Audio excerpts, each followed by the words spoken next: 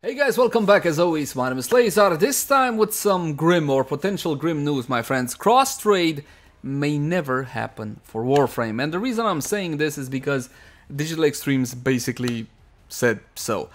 I was doing a bit of a stream and I had somebody come on stream and say, "Hey Lazar, what's your opinion on cross-trade never happening?" To which I said, "Dude, what are you talking about? Where's your source of information? How could cross-trade not happen if we're getting cross-save?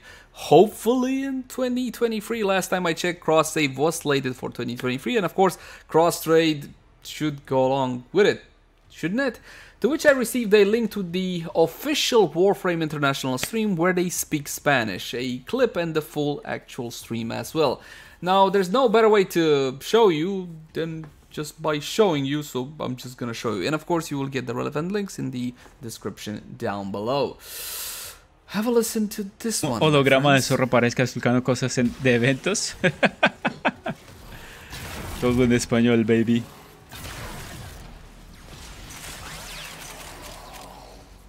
Oye, Zorro, y el cross en comercios, chicos, no va a haber cross de comercio. Ténganlo por seguro que no habrá cross de comercio. Por favor, tengan eso en cuenta, ¿vale? Para que no se decepcionen cuando nunca venga. No va a haber cross de holograma de Zorro parezca explicando cosas de evento. And that is pretty much it, my friends. Now, of course, I don't speak Spanish, and some of you might not speak Spanish either, so I asked a couple of my Spanish-speaking viewers to please translate that for me word for word, and it kind of rings like this. Somebody asking him, "Hey, Felippe, what about cross-trade, man? Cross-comercio?" And he clearly states that cross-trade is not happening, so we should not expect it, so we don't get disappointed when it doesn't happen. And I will ask you, fantastic Spanish-speaking individuals, as well, please translate that word for word and put it in the comment section down below. He seems pretty sure of himself.